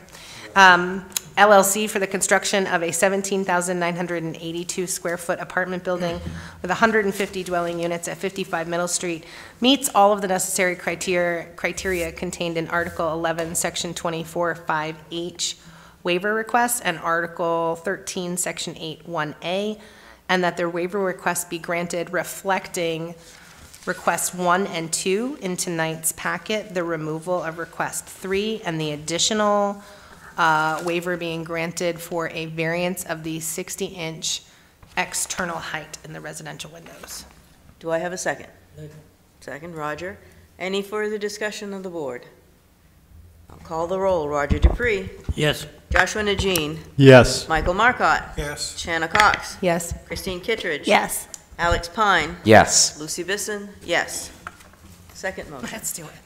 I'd like to make a motion that the application submitted by Aegean Development, thanks, LLC for the construction of a 17,982 square foot apartment building with 150 dwelling units at 55 Middle Street meets all of the necessary criteria contained in the zoning and land use code, including but not limited to Article 13, Section 4 approval criteria and Section 5 coordination with state subdivision law, and that development and subdivision approval be granted with the following conditions.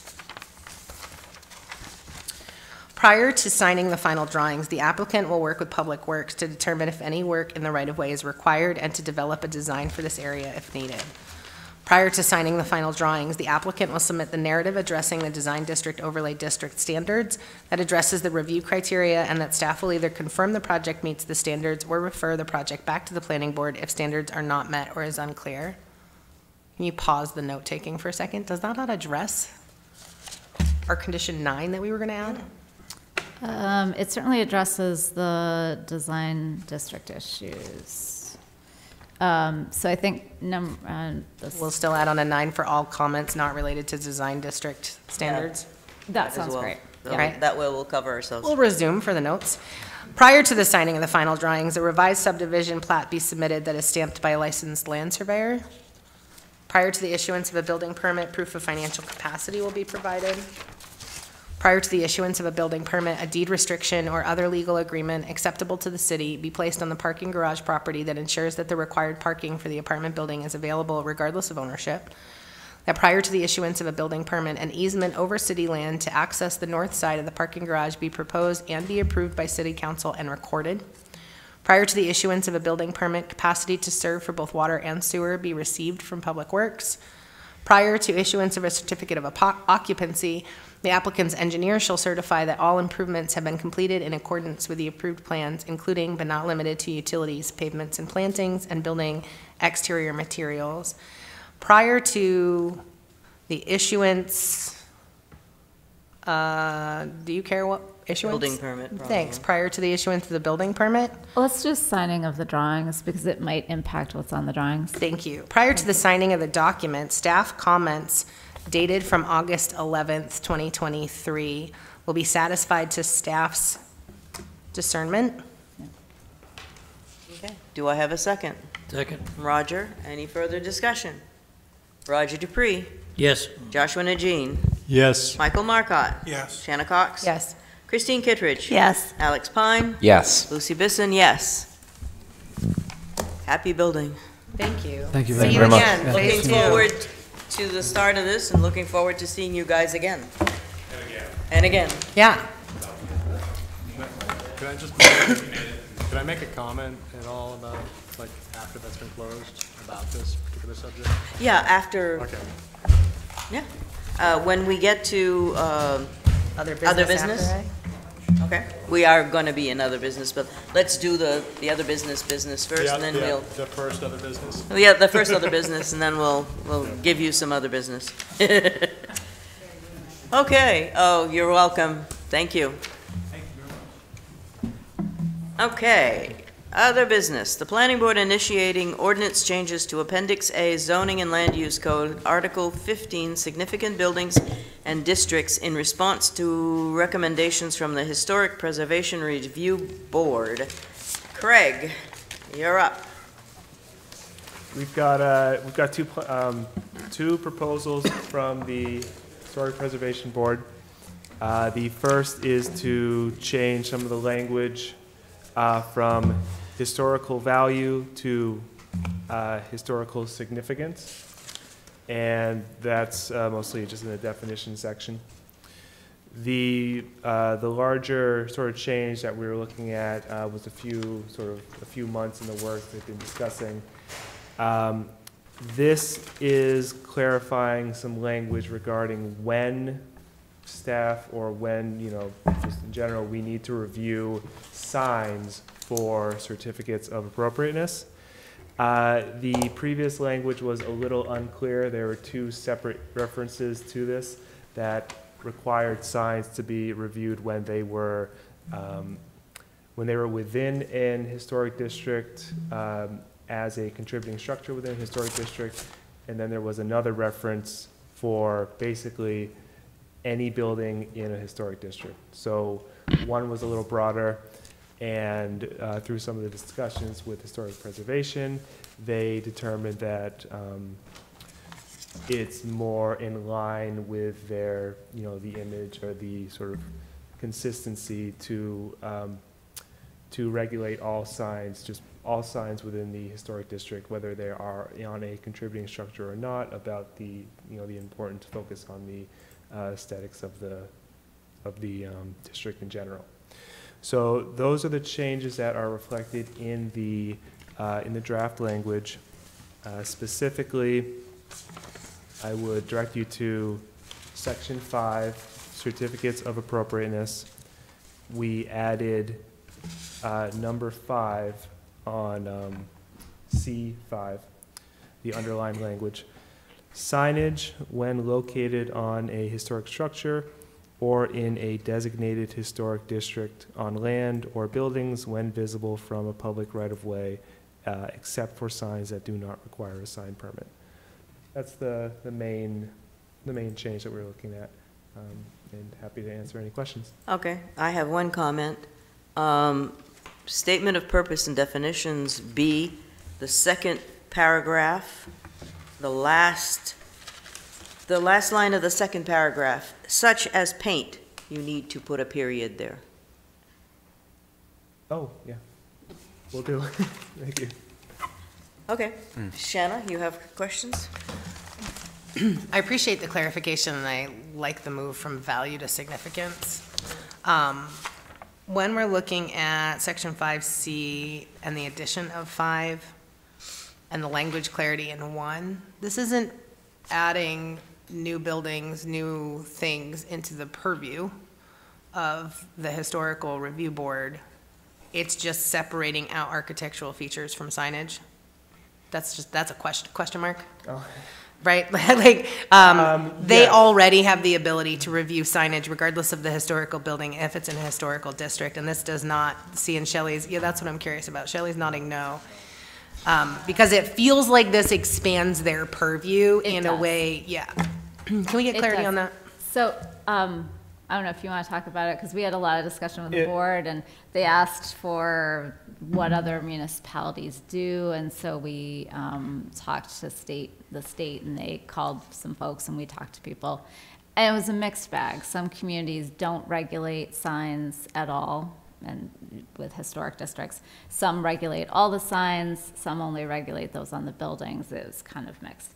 The discussion was, you know, if you have a historic building, so let's think Lisbon Street, that's probably our most iconic historic district. Could we see a district to help this conversation? Yes, we can absolutely do that. And I can make that happen while I chat. Yeah, and that's actually a great point, Shanna. Like when we pull this up, you'll see that there's a lot of buildings on Lisbon Street that aren't considered historic but are in the historic district. And so the thought was, well, if I can have a certain type of sign on my building, but you have to have a certain different type of sign, how are we maintaining a consistent look in the historic district? And does that feel important is an important follow-on question. Right, and for the Historic Preservation Review Board, the discussions we had with them, it did feel important. That may not be the case for this board or for others. Let me just find the historic stuff here.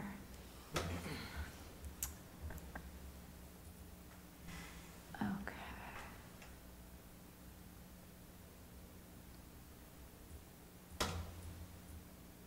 Is there a specific spot you want to look, or is Lisbon good? So if we... I'd be curious, I'd love for you to zoom out and for us to see how many historic districts are within city limits. Is it largely just downtown? Is there other It's largely downtown, and what I will say is I actually need to get... I need to get Jim Ward to update it, because actually the Fry district is not listed as a historic district. Here you're not seeing the magenta, but it actually is. That one's missing. But these ones are shown. And so if I switch this around, because right now you're not seeing the buildings. So if you just kind of notice that all of this area is in pink, and then if I take the districts away, you can see that there's, if we zoom in a bit more, a number of buildings that aren't considered historic that are within that district. So the red ones are historic? That's right, yeah. Okay. Or contributing structures, Right. which currently are regulated as well for signs. So, so there's a number of buildings that wouldn't be, that are in the historic district. So just to put it another way, all of the buildings that are not red, that are overlaid with the magenta would become in the purview. For signs. With this change. That's right, yeah, if they wanted signs. So. Okay. Do they have standards or criteria that's guiding their They do. So there's review? actually the Secretary of State has review criteria, and we have a document from, it's the 80s or early 90s that Lewiston has put together that has that criteria in it. There's text, so like not having font that's like Old English or some weird like non-normal font for us here. Having materials that seem appropriate, that will resist weather, affixing it to the building in a way that's sensitive to the facade of the building and won't damage the building, color, which is a little weird, but they tend to be, we tend to be fairly flexible with color, but there are some standards for that. So. And I'm missing something, but Craig does like all those staff reviews. So he knows. They really don't like backlit signs. Yeah, so the current standard is that the light has to like be on the sign, not be like an internally lit sign. So, okay. And we've actually talked about looking at redoing those standards or updating it. in that whole document, because it is fairly old, but there was a lot of effort put into it. Like, it's certainly very good, and it has a lot of examples from Lewiston. It's quite local in its focus. But yeah, that is a thought to maybe update that at some point. Yeah, probably not a bad idea. Josh?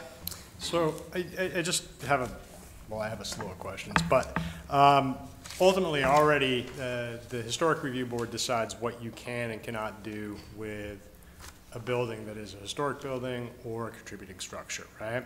And now we're suggesting that we're going to extend the purview for signage to any building that sits within a historic district.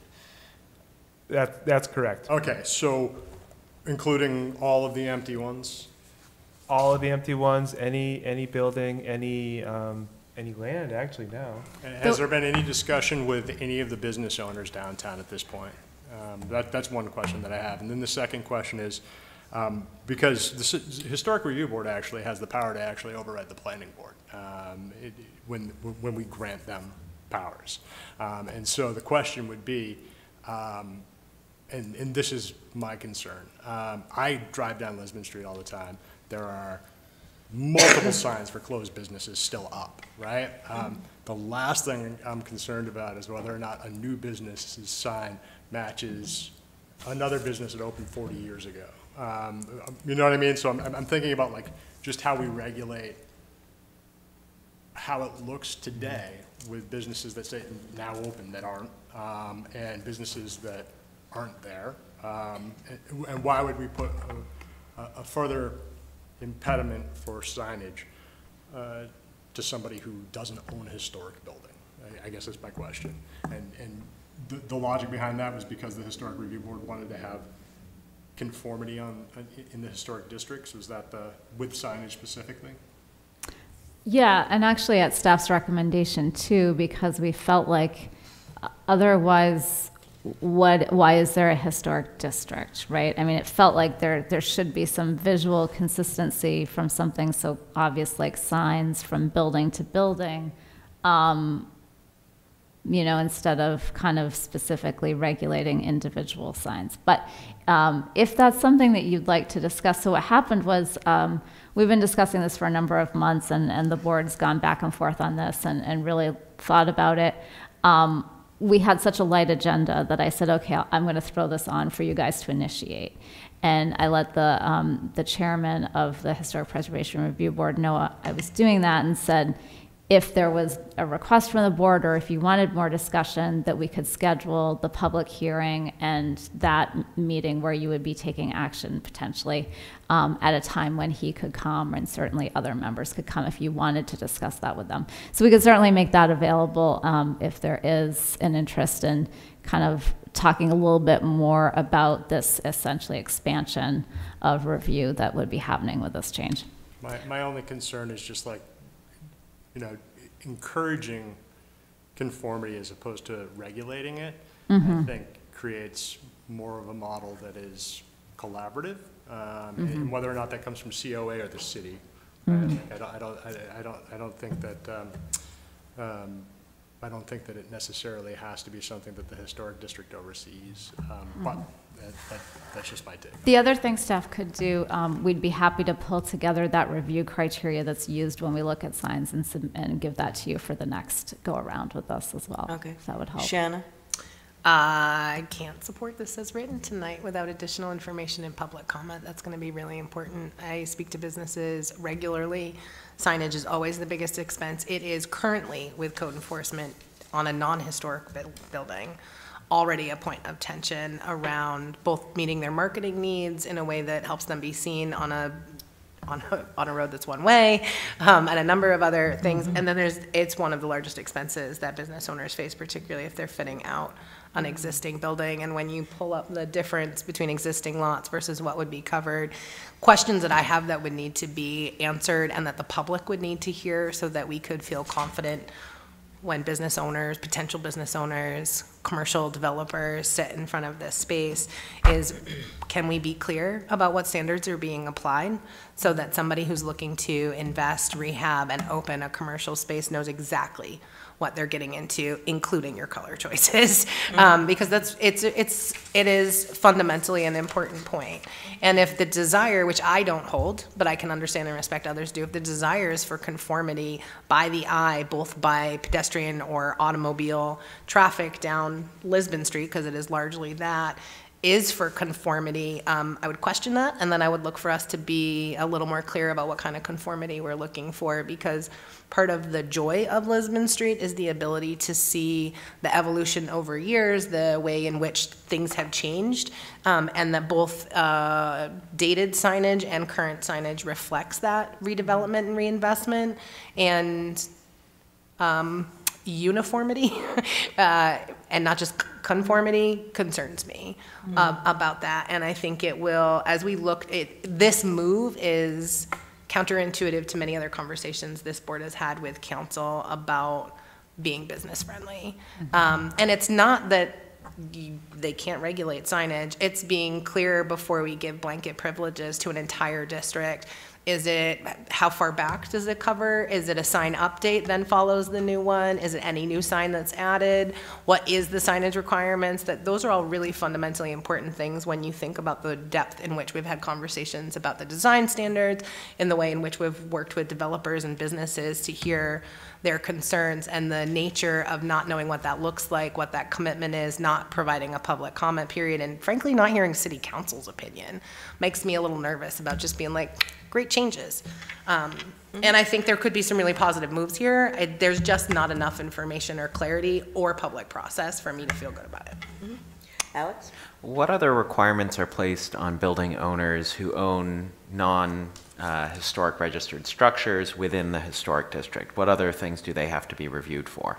Well, I think, Just that a we could moment. probably, discuss it at a later time, because I agree Yeah, with Shannon. yeah. And Josh, I can't support this because I don't really think that I want to give the Historical I'll just Preservation Board. amend my comment to if we could have that for our next time we discuss this matter. Right, I absolutely. can pull it up pretty quickly, though. Christine, you had some comments? We could act on the first item.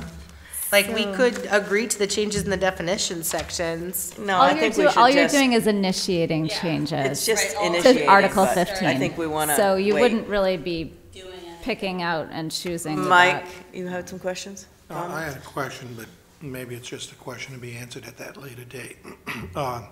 How does the Unita Biscuit sign fall into this complete mix? I mean, that's an existing sign that's just That's forever historic. old. I mean, if they wanted to remove it, they could. but- Could they remove it? Paint over it with Paint pink over it. bubblegum drops. Well, paint is a whole other issue because you can't paint a brick building if it's not painted already. Okay.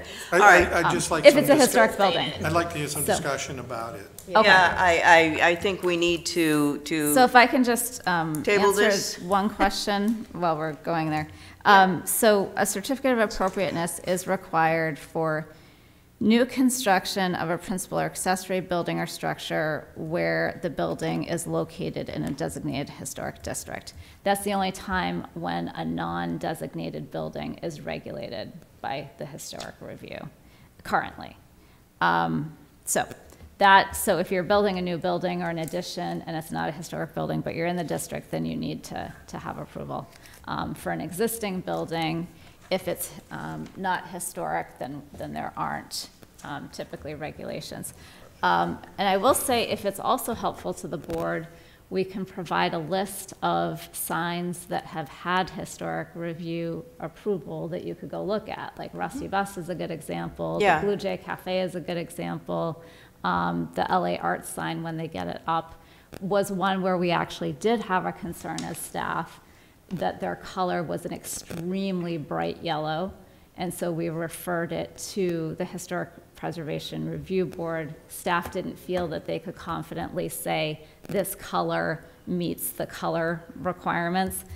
So we referred it to the board, and then they did end up approving it, but what they did was the applicant toned the yellow down a little, and they were very happy to do that. There's so. also a backlit sign, if I remember. Oh, it was also backlit, that's right, and so that was why we had sent it to them. So there's some elements where staff can just approve the sign, and so we do that pretty quickly. I mean, Craig has probably done 8 or 10 staff approval of signs in the last year. Yeah, generally what happens and is... occasionally it goes to the board, so, the signs, yeah. And just Yes, Josh? with that, I'm just thinking about, so when you mentioned Blue Jay Coffee, I was involved in the mural that went on, the Blue Jay mural that went up, and that's the interior wall of a supporting structure. And the process in which to get it past David, because he considered it to be a sign at the time, and the Historic Review Board was intense, and then Blue Jay Coffee opened up. Do you see what I'm saying? So it's like a thing where, like, I'm not saying Blue Jay Coffee opened up because there's a Blue Jay there, but I am saying that, like, it probably had something to do with what they decided to name the shop, Sure. and it actually makes usable for retail a whole block. Right, So, right. you know, it's just one of those things that, like, when we talk about historic review, we just need to really consider, like, what we want to accomplish versus what we want to regulate. So, just to be clear, I'm going to keep Yeah. it short. If you have a non-historic building in a district, like you could paint it hot pink, but as soon as you want to put a new sign on it, with this, it would have to go through a review and be historically appropriate on your hot pink building. If it's a, yes, yep. Yeah, and that's stupid. So let's table this, and can you give us the more information, the regulations that they using? We have to move to just table it. That's all we Okay, so we don't have to table it or anything. We're not moving to initiate. Well, the So request. what do you want us to do? The request is to initiate changes to Article 15.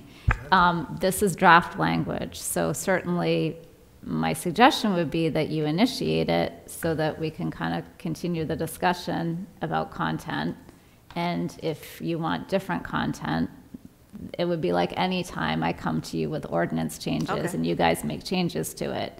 I think the difference here is that we would probably make sure we had anyone from the Historic Preservation Review Board that wanted to at that meeting. It's a public hearing, they could speak. If you had specific questions for them, there could be a little dialogue. Okay. All right, so we need an action, we need a motion to initiate the code amendments. So I will entertain a motion, unless people want to keep talking. I'd like to make a motion to initiate code amendments summarized in this memo pursuant to Article 7, Section 4, and Article 17 amendments, Section 5. Looking forward to the public process. Yes. Do I have a second? Second. Okay, Alex, a second. Any further discussion? Roger? Yes. Joshua? Yes. Michael Marcotte? Abstain. Okay. Shanna Cox? Yes. Christine Kittredge? Yes. And Alex Pine? Yes. Lucy Bisson? Yes. So that's, I don't know, however, we've got one abstention. Can I make we a got it. comment before we move on? Yeah, Madam Chair? absolutely. It'd be really helpful to see what the standards are that would be applied to all, like that, in terms of both for the public comment and for our own, as you initiate it. And I know you took some notes, but being able to bring us that information in the packet for that agenda item would be really helpful. Sure, yep, and the standards for what they use are in Article 15 as well, but. Okay, we but if you certainly can provide supply that. us that information in the packet, that would be Yep. fantastic. Yeah. Josh, did you have other comments to do for other business? Yeah, I just wanted to mention, just real quick, when we're talking about the development project that Aegean has brought before us, there's a really big opportunity to find out exactly what our leverage is with Brookfield, the CMP, the FERC relicensing, and also considering the fact that there's a lot of there's going to be a lot of investment from the developer. There's probably going to be some investment from us, and so it would be great if we could kitty corner any of those pieces together in order to get more investment in order to make this space, something that is a larger project. And so like one of the things I thought about with the OC catchment, like I was really surprised that there is no water diversion there. It all runs right into the river right now. And thinking about the fact that there's been a huge fight to change sections of the river to Class B, which makes it actually more of a recreational river, like maybe that's something we could work on in this space if we have leverage for that. When the FERC relicensing closes, we will not be able to renegotiate with Brookfield for 50 years. And so, you know, it's just, Yeah, absolutely. No, I don't object. It wasn't appropriate to discuss it because it had nothing to do with their project. And that's why I wanted it to be separate, that's all. No, I completely No, I get think the discussion is good. I really think, yeah, if we're not going to be able to talk to them for 50 years, I think it's something that we should And the same thing with bring up. CMP, you know, Yeah. they're developing the transformer line here. They're going to be a bit bigger partner. Is there, I mean, like when we talk about a $200,000 development, it's like a rounding error for a company. Yeah, So, you know, like- yeah. Michael, did you have some question or some Yeah, comments? just to piggyback what Josh said, all too often over the decades, projects get approved, and we find out later that we handcuffed ourselves in the process. That's what I think Josh is alluding to. That's my concern in a large way. So when the topics were coming up about the stormwater and anything else with respect to this property, the riverfront. Yeah, the trail. I mean, it may not be part of this project, but if we're amiss in not addressing it ahead of the project, then we're stuck with it. And I just learned something tonight, 50 years with Brookfield. Yeah, that's the case with the That's relicensing. beyond most of our lifetimes. Oh, It hell is. yeah. Yeah, and what I will say with that Maybe is- not Alex, but. Yeah. Well, Alex and Christine, I think, are. I don't want to be 93. I will say too with that unfortunately, whatever the federal arm is that handles the relicensing denied the request that was made by Lewiston, Auburn, and a number of organizations in the area to have a more involved relicensing process. And they opted for the more streamlined approach, which provides for less public input.